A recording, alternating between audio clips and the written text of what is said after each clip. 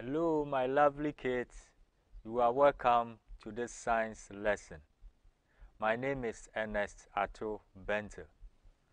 Kids, in the previous lesson, we looked at one of the life processes of living things, and that is movement. And in that lesson, we looked at different kinds of movements made by living things. In the lesson today, we are going to look at another life process, and that is nutrition. And we will look at groups of animals based on what they eat. Groups of animals based on what they eat. So the lesson or the topic for today is grouping living things based on what they eat. Grouping living things based on what they eat. And nutrition is one of the life processes of living things. Kids, before we go to the topic, let's go over the homework you were given the last time on movements made by living things. 1. Mention 2 animals that move by crawling. And we have snail and lizard as example, 2 animals that move by crawling. And we have snail and lizard. And then animals that move by walking. And we have human beings, and then you have dog. 2. State 2 benefits of movement to living things. State 2 benefits of movement to living things. 1. To run away from danger. To run away from danger. And then 2. To find food and water. So these are some of the benefits, or the 2 benefits of movement to living things: to run away from danger and to find food and water. Kids, I hope you did the homework and you had all the questions correct. Now, let's move to today's topic on nutrition. Grouping living things based on what they eat. Grouping living things based on what they eat. Let's look at our lesson objectives first. By the end of this lesson, you will be able to, explain and mention 2 examples each. The first one, we have herbivores. 2, we have carnivores. And then 3, we have omnivores. So by the end of the lesson, you'll be able to explain what herbivores are with 2 examples, what carnivores are with 2 examples, and then what omnivores are with 2 examples. So kids, pay attention and then make sure you go through the lesson with me. And I believe by the end of the lesson, you'll be able to achieve all this or these objectives. Now, kids, what do you see on the screen? You see some fruits. You can see kiwi, you can see orange, you can see apple, you can see pineapple. They are all plants that are used as food. Kids, animals need food to grow, and that is to survive, because food gives them energy. Animals need food to grow, and food gives them energy. Animals cannot make their own food. If you look at goats, if you look at sheep, if you look at the hen, they cannot cook. They cannot cook. And since they cannot cook, they get their food from plants or by eating other animals. So kids, animals are grouped into 3 based on what they eat. Animals are grouped into 3 based on what they eat. And they are grouped into herbivores, they are grouped into carnivores, and they are grouped into omnivores. So in this lesson, we are going to look at herbivores, we are going to look at carnivores, and we are going to look at omnivores. Kids, and I believe by the end of the lesson, you'll be able to know which group you also belong to. So pay attention and go through the lesson with me. Let's start with herbivores. Let's start with herbivores. What are herbivores? Herbivores are herbivores are animals that eat plants only. Herbivores are animals that eat plants only. And because they eat plants only, they are called plant eaters. They eat plants only, so they are called plant eaters. Herbivores are animals that eat plants only. And because they eat plants only, they are called plant eaters. Okay, so let's look at one feature of these herbivores. Look, if you look at the animal there, it's a zebra because of the black and white stripes that you see. And look at the teeth. There's something special about the teeth of these animals. Their teeth are flat, as you can see, they are flat.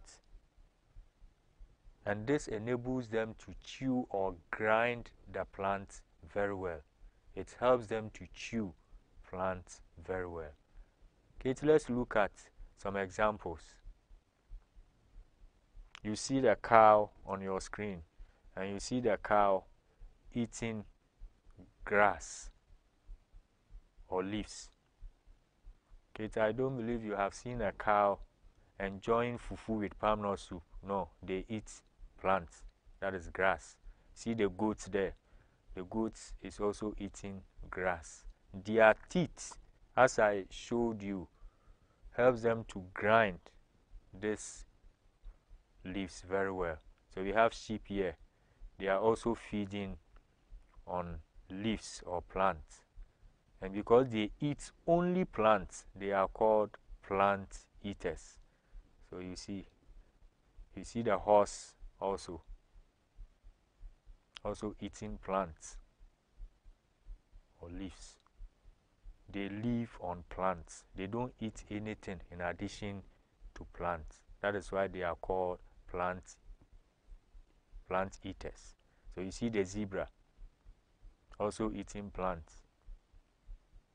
You see the deer also eating plants.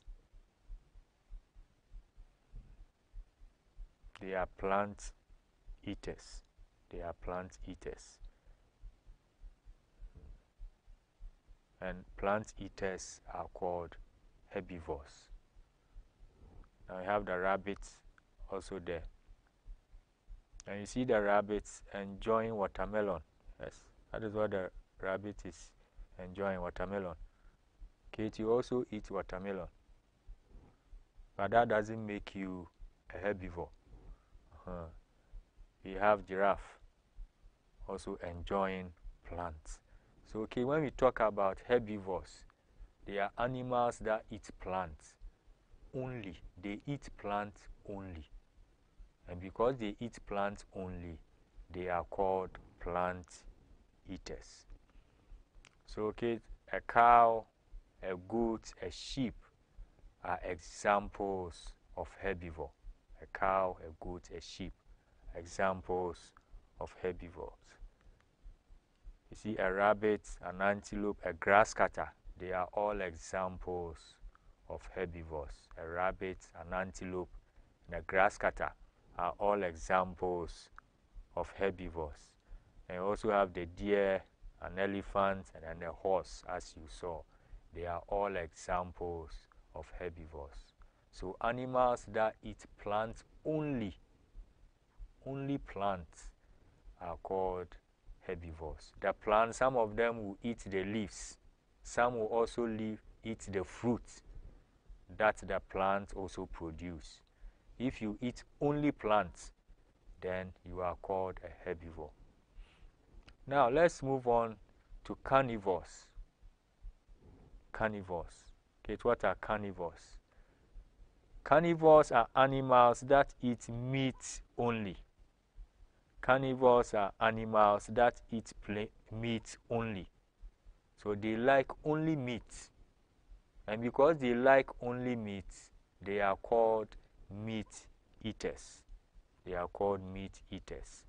So they either eat meat or fish, like this. So carnivores are animals that eat meat only. And Kate, let's look at something about the teeth of this group of animals. See, they have sharp teeth, long sharp teeth. That's their canines. They have long sharp teeth, pointed teeth. And this teeth helps them to tear meat. This teeth that you see two up and then two down.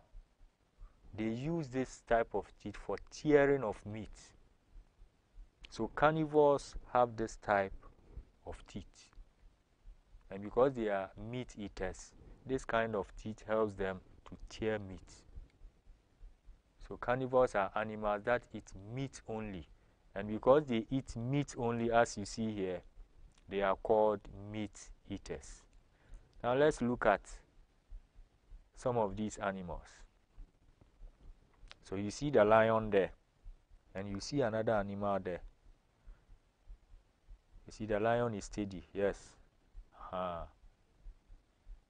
You see, Kate, when a lion attacks an animal, they normally close their windpipe, and that makes them difficult to breathe, and then they eat that animal. Let's look at the snake too, and the rat. Snakes are also meat eaters. Snakes are also meat eaters. So let's see. The snake also wants to do justice to the rat. You see the rat being swallowed by the snake. So look at the snake swallowing the rat, and it will swallow all the meat inside. They are meat eaters. They are meat eaters. It has swallowed everything.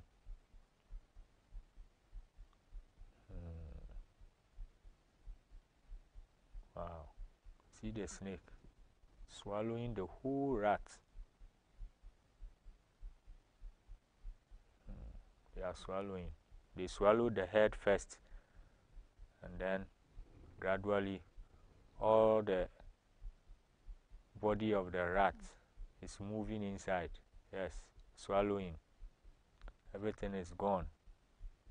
So carnivores are animals that eat meat only. They are meat eaters, as you have seen. The snake has finished swallowing. Look at this wolf also, eating meat. And the wolf is part of the dog family. Wolf, hyena, they are also meat eaters. Look at this cheetah. They are also enjoying their meat. They are also enjoying their meat. So cheetahs are also meat eaters. And then you see the eagle there. The eagle is also enjoying the meat of an animal. So kids, when we talk about carnivores, they are animals that eat meat only. And because they eat meat only, they are called meat eaters. So let's look at the example. So a lion, a leopard, a snake, as we saw. And Katie, if you look at the leopard is part of the cat family. So the cat you have at home is also a carnivore. But because they have stayed with us for a long time, their eating pattern have changed. If you send a cat to the bush, or if a cat is staying at the bush, the cat will not eat plants. It will always chase mice. They even catch snakes, because naturally cats are carnivores. But because they have stayed with us, your cat at home can eat kenke. Your cat at home can eat fufu. Okay, we have changed the eating pattern of the cat. That is why if you leave your meat or fish there, your cat will not spare you. They will go for it, because their system is developed for meat. So a leopard is part of the cat family, and they all eat meat. If you look at a tiger, if you look at the cheetah, they are all parts of the cat family. These are big cats. The tiger, the leopard, the cheetah, they are all big cats. And what we have at home are the small cats. You see the wolf also here. It's also part of the dog family. You see it looks like a dog. The wolf looks like a dog. They are all carnivores because they are staying with us. Our dogs have also turned to another group. And then an eagle, as you saw, eating the flesh of an animal. An alligator and crocodile also eat meat.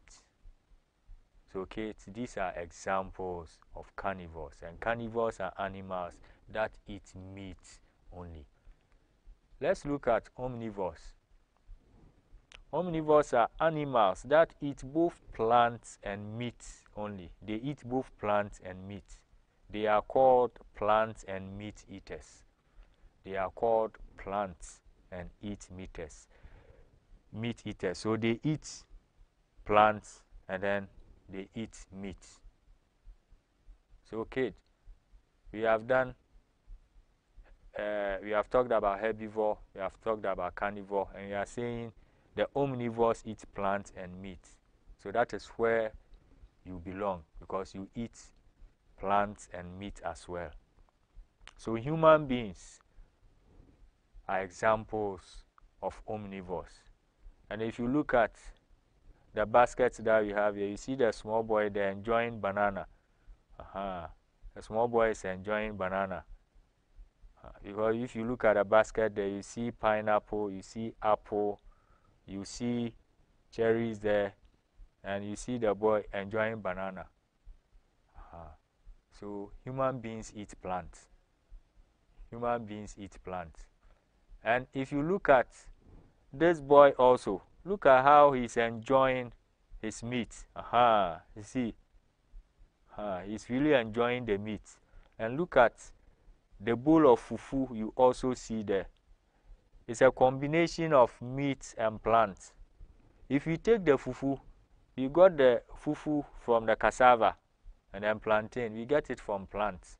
If you look at the rice soup, we use garden eggs, we use tomato, we use pepper, and then other things to prepare. That comes from plants. And on top of the fufu, you see meat there. So this meal also tells you that we enjoy both plants and then meat. We eat both plants and meat. And you see, I like the boy over there. He's really enjoying the meat. Yes. I don't know whether it's his birthday. Yes. He's really enjoying. So human beings are plants and meat eaters. Let's look at the next example. That is chicken. So you see them eating maize or corn. So the chicken is also an omnivore. They eat both plants and then meat. So they are eating corn here, and then you see this one swallowing a worm or a small snake. They also eat insects, and these are all meat. So chicken also eats plants and then meat. You also have dog.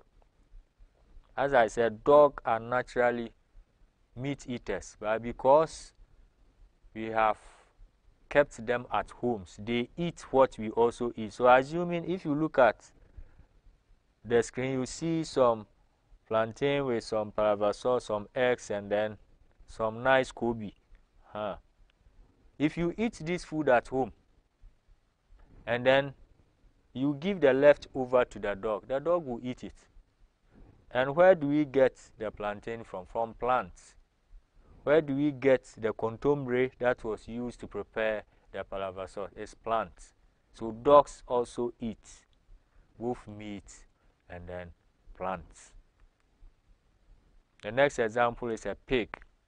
You see the pig eating plants. The pig is eating plants. And at the same time, pigs also eat meat. Pigs also eat meat. The next one is monkey. So you see the monkey here enjoying plants. And you see that monkey there eating pizza, enjoying pizza made of bread and meat. Look at how the monkey is enjoying. I also don't know whether today is his birthday. The monkey is really enjoying. So they also eat both plants and then meat. They also have mouse and rats. Mouse and rats, they also eat both plants and then meat, as you see on your screen. This one is eating plants, the other one is eating meat. You also have ants. An ant is also an omnivore. They also eat plants, as you see the ants enjoying watermelon.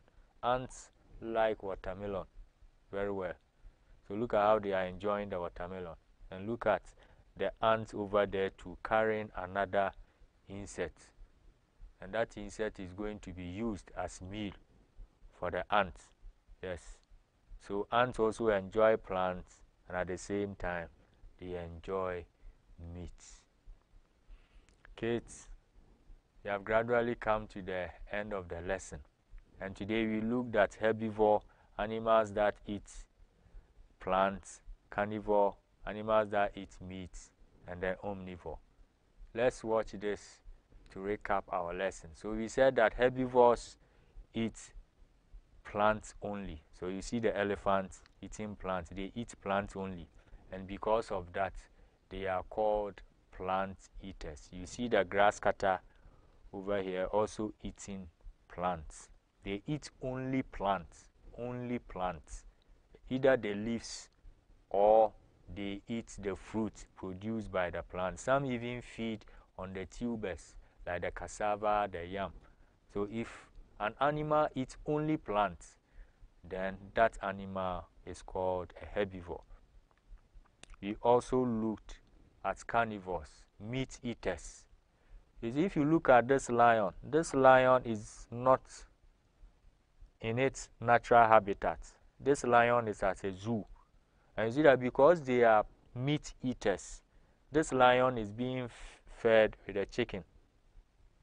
You see, so lions are meat eaters.